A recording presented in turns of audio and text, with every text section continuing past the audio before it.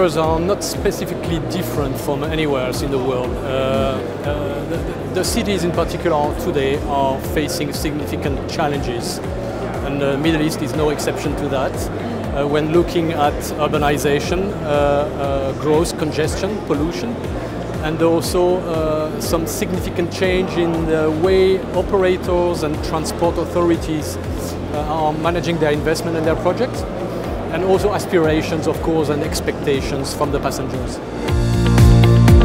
So the biggest challenges are about the phenomena of major urbanization, and also meet the growing concern about having a green environment.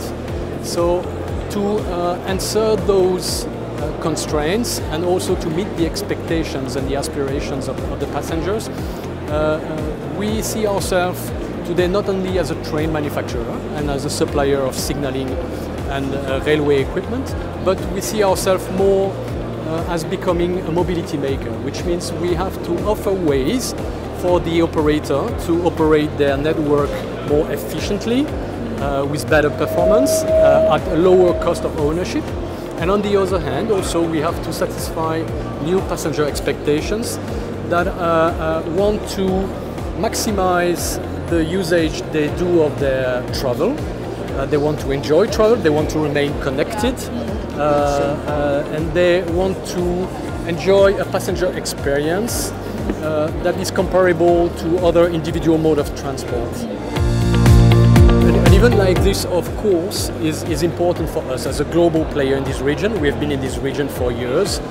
We are delivering a number of projects in the UAE, in Saudi Arabia, for example. So it's important that we share with our customers, with our other colleagues from the industry, the new solutions that we are proposing to meet those challenges, to support the operators, to bring new solutions, and to provide, again, better mobility for the people living in the Middle East cities.